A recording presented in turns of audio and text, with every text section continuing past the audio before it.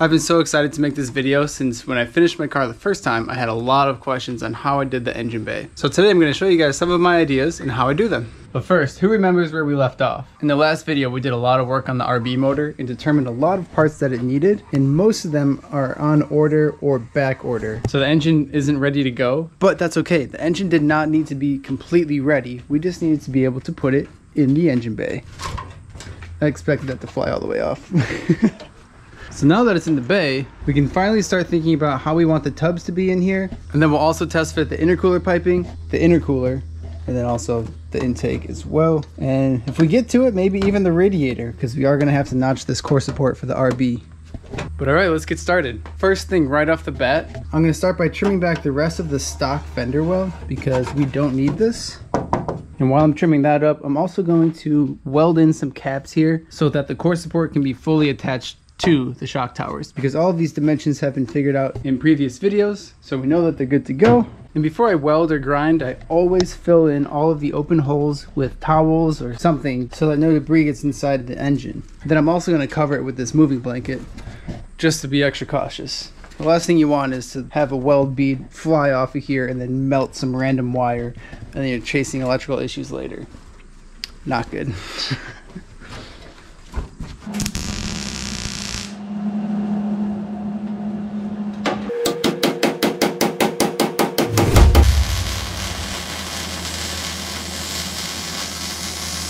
Beautiful. So now we can start cutting off the rest of the wheel wells, but I wanted to note that both of them were previously hammered in from the car that I got this off of. You can tell how this is all beat up and smashed. They were probably trying to accomplish more wheel clearance, which is the whole point of doing tubs, so we're gonna do this nicely. Hopefully we can get this part straightened out enough, although I don't really need any of this. It's just nice to have it look good, but we'll cross that bridge when we get there.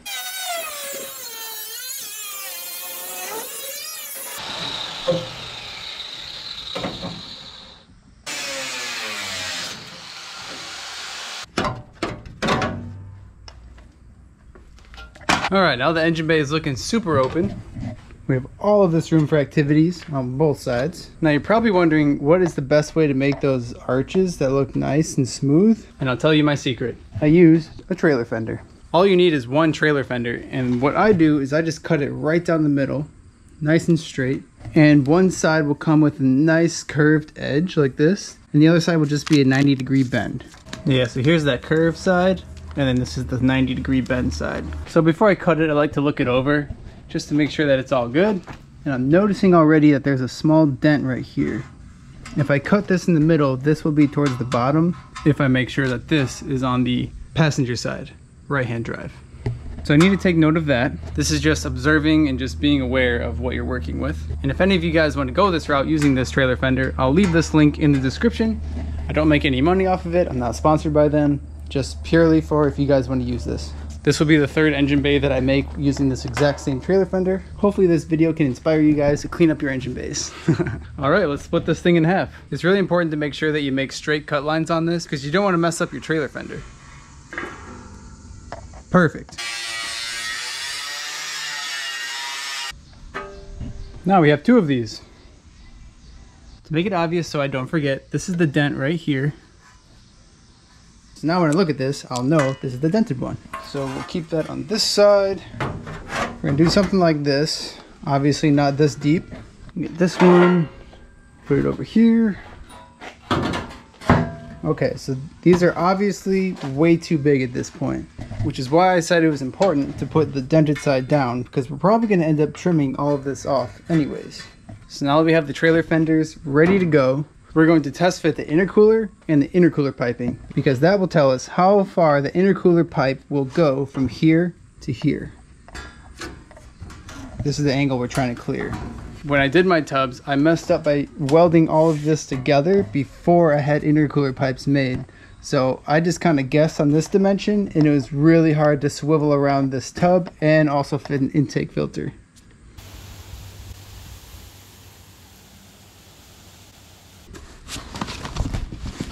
Hello, beautiful.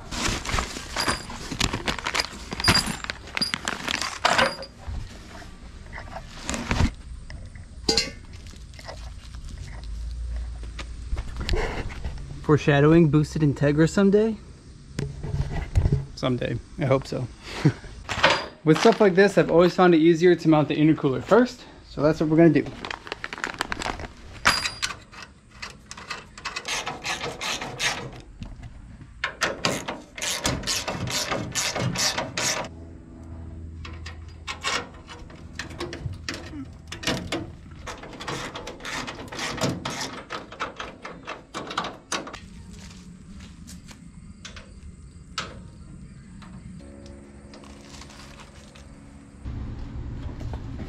All right, we have the intercooler loosely mounted. That way we can still move it around a little bit if we need to, because when we're test fitting the new pipes, it'll be nice to be able to move this a little bit if we still need to. So let's take a look at our pipes. Oh yeah, I love fresh material.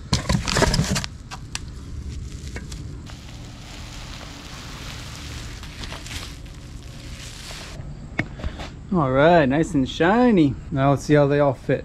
Another puzzle. So just to make this easier, I've organized all of the parts by size. So these are all the same size, same size, same size. Same with these. And obviously this is the biggest one, so I'll know for sure that this goes to the biggest clamp. And you can tell the size obviously by looking at it, or they'll be etched in here. So generally speaking with intercooler pipes, the smaller diameter is going to be on the hot side. And the hot side is the side that goes from the turbo to the intercooler, as opposed to the cold side, which would be from the intercooler to the throttle body. Now it's referred to as hot side and cold side because after you drive a turbo car, you can literally feel the pipe on the hot side, it'll be hot, and then you go to the other side and it'll be cold because the intercooler cools. So all the terminology actually makes sense.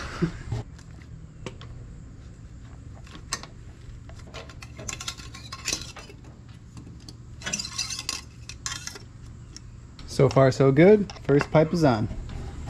I'm just gonna guess that this one's probably next, just based on that angle.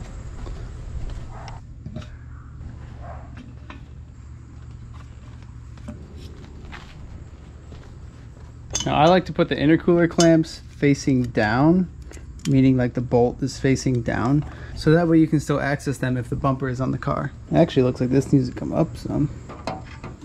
Oh, we're already hitting. Well, that just shows the importance of doing this. So you know your measurements. You have to make a cut. I'm going to take this pipe off for now. That's why I didn't tighten anything yet. And this one as well. And while I'm thinking about it, I should probably cut the rest of this off as well.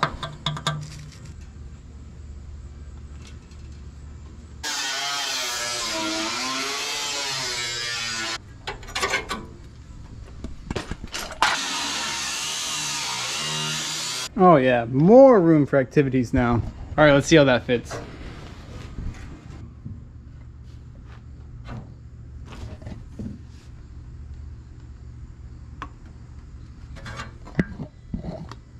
All right, we'll put the last coupler and the other two clamps on here.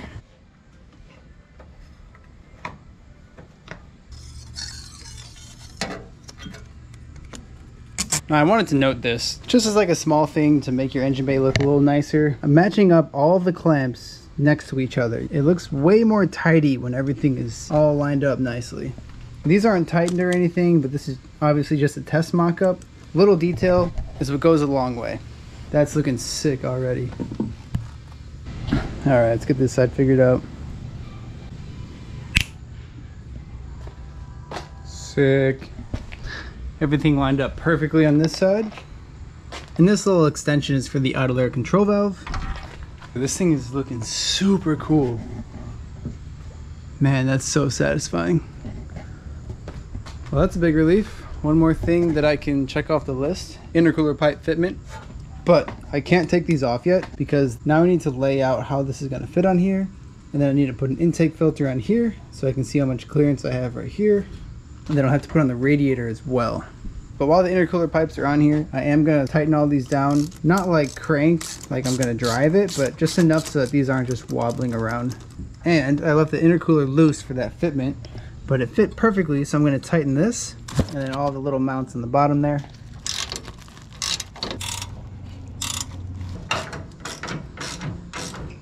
Okay, everything is nice and snug down. This is a very nice kit. This is actually the kit from Injuku. And I ran this intercooler before and the car did great and it worked great. So that's why I went with another one.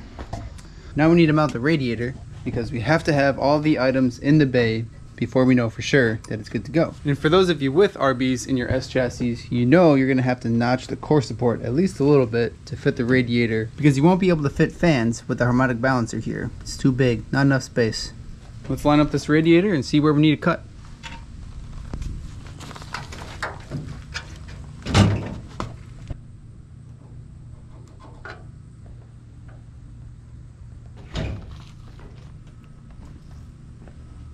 So here's our cut line all the way out to here and then all the way across to that side. And since we're making a cut, we're going to cover up the engine.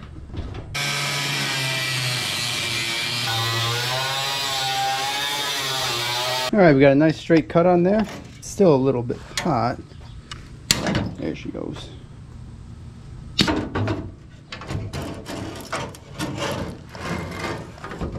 Alright, so the radiator's on there and we sank it into the lower mounts, which are right here and right here.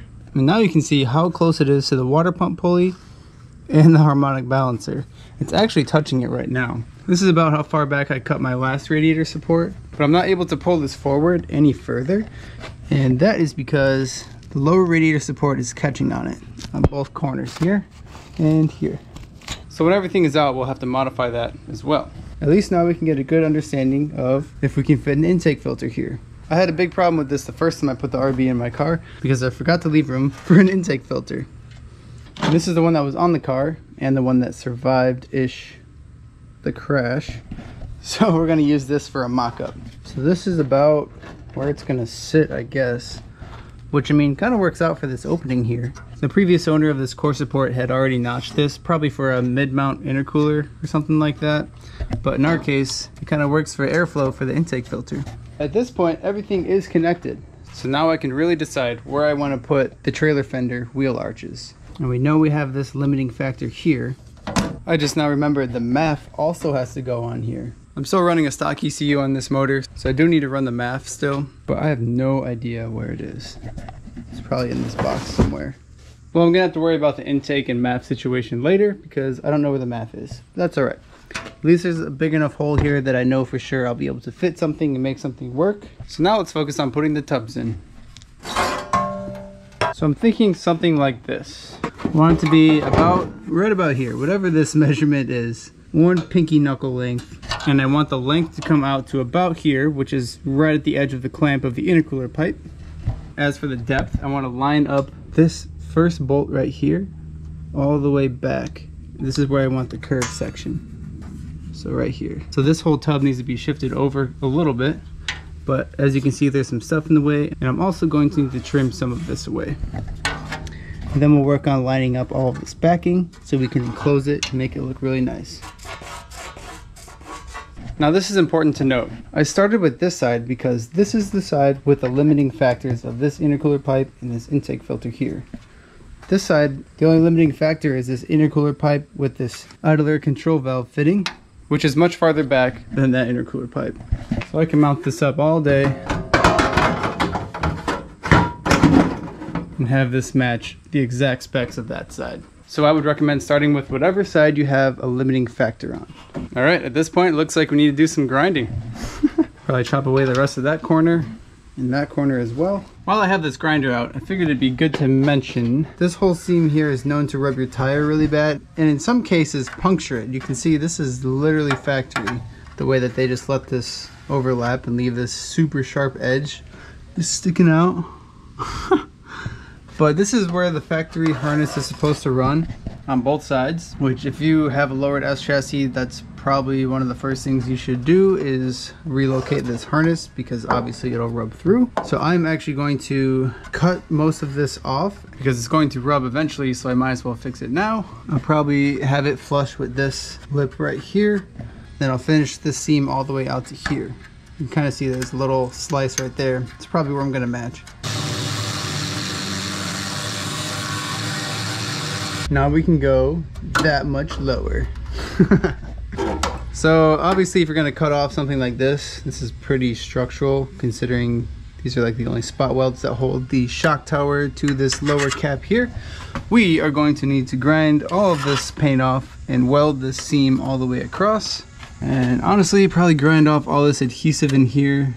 We'll probably do that later though, but you can see it's already peeling off.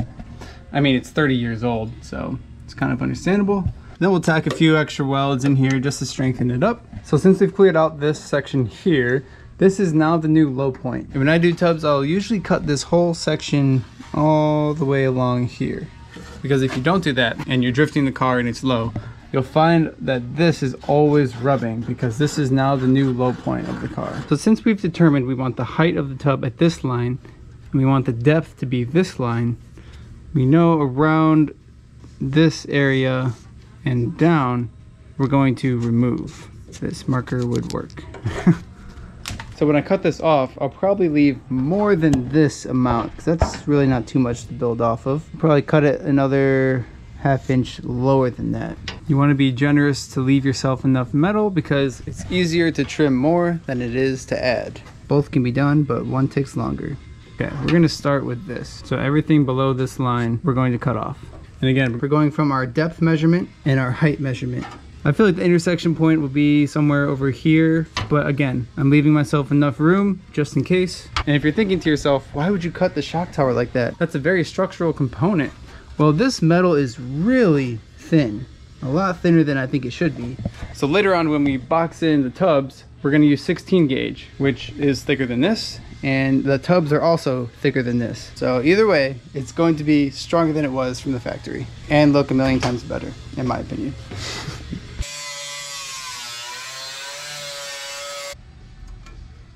Weight reduction. Wow, that looks super ratchet like that. All right, let's test fit the tub once again, now that we've cleared up some space.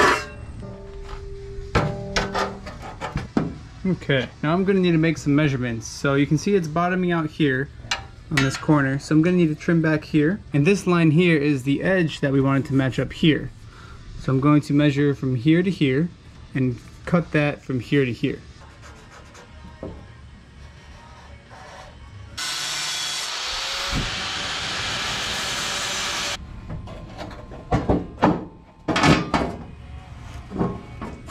All right, it's looking much better already.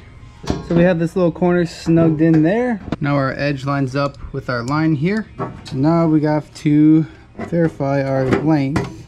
So as you can see, this little edge is kind of gapped out right here. I could just fill that in with weld or a little piece of scrap metal. What I'm gonna do instead is cut a curved line right here and straighten it out. That way this can mate up to this shock tower very nicely. Ah, I missed the contour a little bit. Oh yeah, that's much better. Just my knee is holding this up, so I'm not able to get this like perfectly sitting in here, but I mean, that looks pretty good. I can close that up real nicely. And it's at the right length. Since we're satisfied with those dimensions, we're gonna make some markings so that when we pull the RB out, we know where everything was supposed to be. So I've drawn some intersecting points here, here. That'll show the intersecting points going this way and this way. And then as for vertical, I've drawn this line and this line to show that they go up to here and up to here.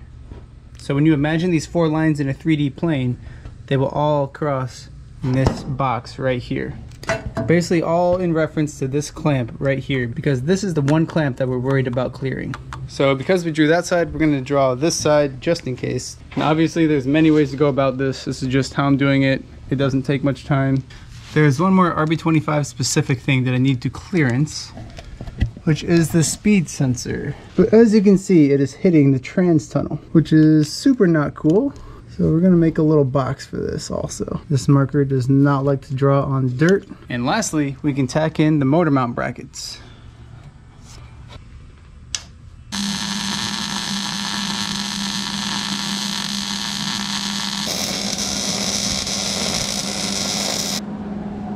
Smoky.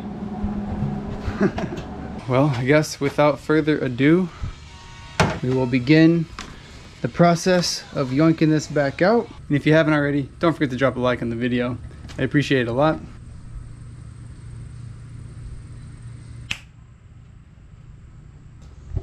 And she's out. Well, I apologize for having to chop this tubs video in half, but there's just so much content and I went so far in depth that I'm gonna have to make 2 videos out of it. Originally that wasn't the plan, but I wanted to make sure I made these videos in a way that if someone was watching this and wanted to do tubs on their own car, they would have a really good idea of how to do it. So yeah, hopefully this video helped. And if you want to see any additional details in the next video, let me know what you want to see. I really do appreciate you guys sticking around and hanging out with me. And as always, merch is for sale in the description. See you guys next time.